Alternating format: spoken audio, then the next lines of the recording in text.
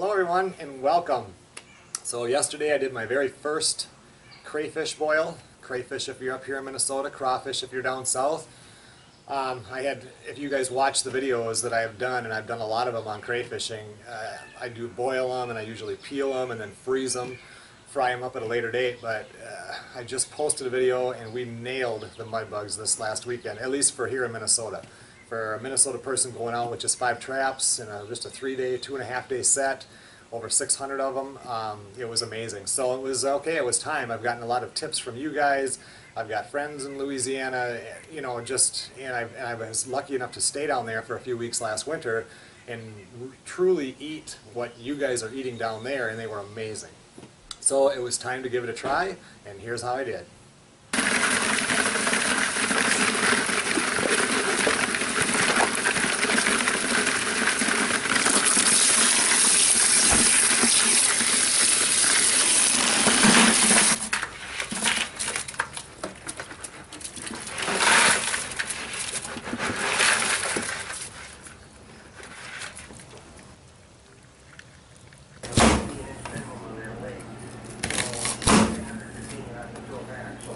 Okay, so I'm getting the corn cut up and the sausage. This stuff is going to go in at the end.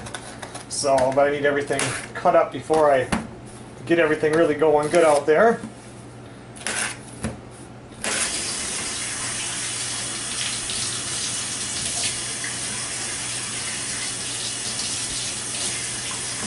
This is the stuff now that's going to go in at the end of the cooking time, like the last 10 minutes, because corn doesn't take long, the sausage is already cooked, and the mushrooms, they don't take long either.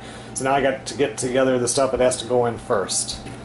Okay, so I'm going to throw in 3 lemons. I'm just going to cut those in half.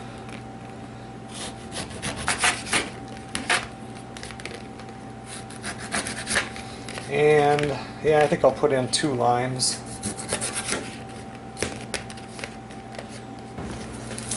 Along with that, we're going to want to add in a few bunches of garlic.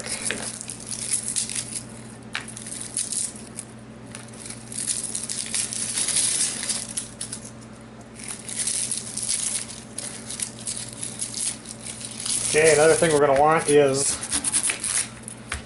a few onions in there. And I'm just going to half these also.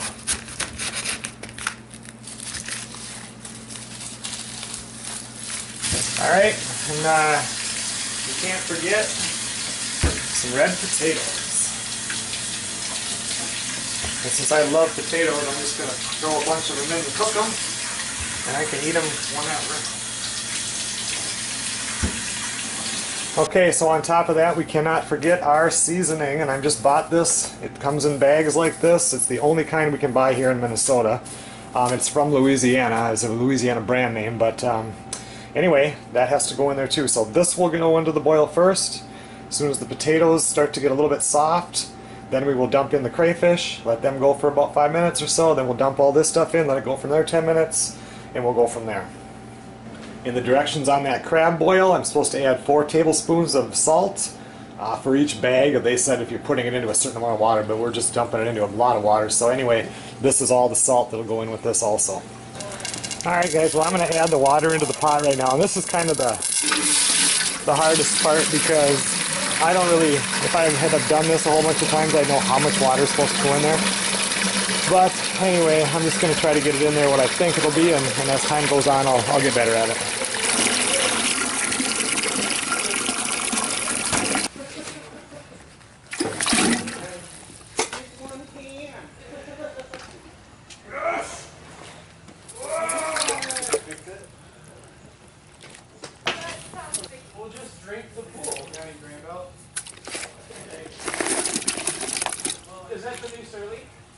Okay, so I'm opting not to put any cayenne pepper in there at all. It says that you can. I don't like when my forehead is sweaty from eating, so we're just going to leave it like this, and if I ever want to add it in when I do it another time, I can do it then.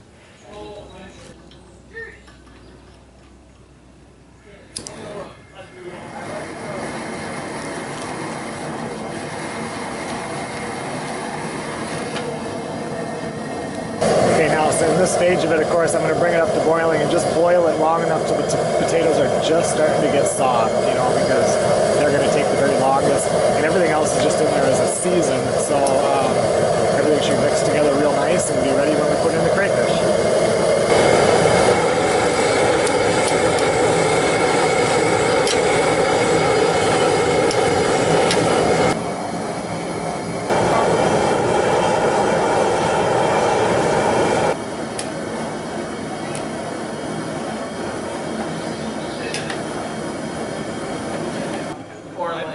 Or intoxicated, which is like poison. Throw the crayfish at it, see what happens. Nah. I want to say crayfish. That's not letting it. I mean,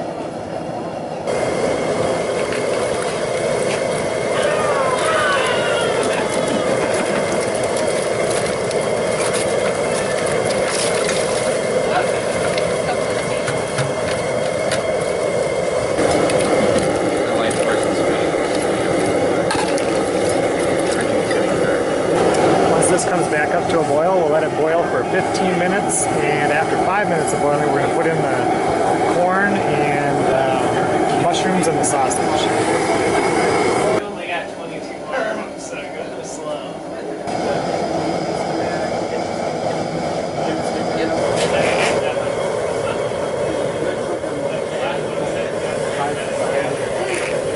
you met us at work. But it was like literally.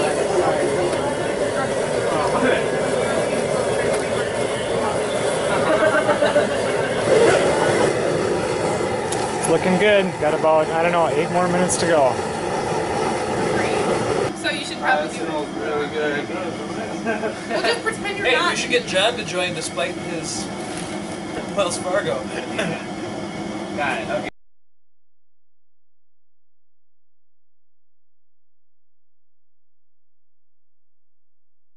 Well, that's like only like 45 minutes, right? Yeah, it's not far. And then they aren't anonymous to that degree. Shut it. They're anonymous in the sense that you don't know who they are. Let's flip them. That's Anonymous. So I would flip those one more time. Implicitly, isn't it? Anonymous doesn't mean nothing, it means unknown.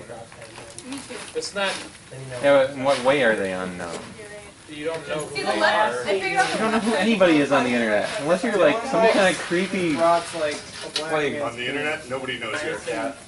Alright, black man. All right, there you go, guys. You Let's never dig let me. in. I start doing it to try to learn, like, no, let me just do That's it. a lot. No. You said I couldn't have a plate. Wow, I didn't realize we were gonna have a feast. That was It's like getting implicit. darker. Frogs Yeah. and crayfish. No, this one. This is already screwed up. So this is. I know. I don't get it. I would like to try a crayfish. The brats are This over looks there. like a good one. You were alive just moments ago, and now you're dead. Break the whole thing. And this one does not have a lot of meat, but that's fine. There's a little bit. Yep, and then you just pinch them. No, there's no meat there. There's no meat there. And then now, like, this whole like big part right here. You just, like, squeeze. Alright, we got Apply ketchup, pressure. mustard, and sweet relish. Yep.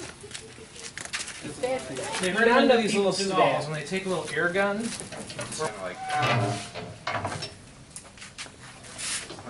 Okay, so as you can see, I mean, it went really good. I thought that I was going to be here pretty much doing this alone, just a couple people trying them. And then they brought friends over that were swimming and stuff, so it ended up being just like you see in you guys' videos where everybody was just gathered around the pot. Most of the people had never eaten crayfish before that were in a boil. So I had, one other person had, but I don't think any of the other ones had. So I will say this, they were good, and I didn't want them to be too hot or anything, and they weren't, but they definitely could have used more salt. So any comments you guys have, or I used the Zatarain's seasoning, and I've heard that some people like that, some people don't. When I was down in Louisiana, we got them from, it was Reno and Hope Seafood in Sorrento, and they were absolutely delicious. And I don't know what they put in there, but it was just the right amount and not too hot. I didn't want it to be sweaty. I don't want that. They were just delicious. And these were all really good, but they definitely were not Louisiana boiled crayfish, so, or crawfish. So anyway, looking for tips. Next time I'm going to add more salt, and I mean, the season's just starting here, so I'll be catching a lot more, and we'll be doing it again.